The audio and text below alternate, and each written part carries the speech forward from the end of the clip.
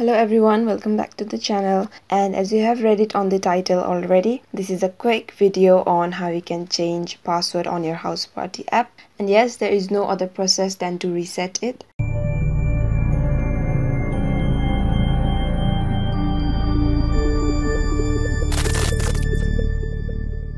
So without further ado, I'm gonna open the Houseparty app here.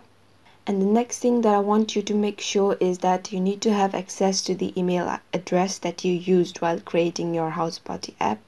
And if you don't remember the email address that you used, you can click the emoji icon on the top left corner here and go to the settings and click on edit profile. And there you can see the email address that I used while I created my account. I've made it blurred for some privacy purpose, but that is how you know the email address that you used while you created the account. So what I want you to do next is log out of the Houseparty app. So the same steps again, you have to click on the top emoji icon on the left corner, click on settings, scroll down and tap on logout, again tap on logout. And now what you have to do is click on I already have an account and make sure you fill in the correct email address or Gmail address or the Hotmail that you used while creating the account. And after you have filled in the Gmail address that you used while creating the account, you have to tap in forgot password here.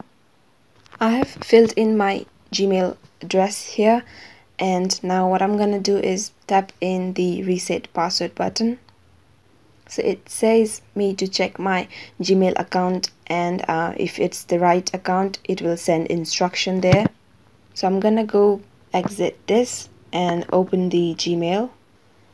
As you can see, I have received the mail from the Houseparty app, and the next thing that you have to do is tap in the blue link that you can see here. And there you go. Now the only thing that you have to do is select a strong password with some number and capital letters. And after you have typed in your new password, you just have to tap in reset password here. And you can save this password so that you can use it later. It said that my password has been updated. Now all you have to do is tap in I already have an account here. I am gonna go quickly fill in my username and password here. After you have typed in your username or your Gmail and your new password, tap in next. You can save the password for later.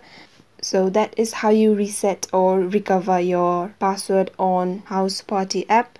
Thank you for watching the video. We have other videos on how you can use the Houseparty app. Make sure you watch them too. Bye bye.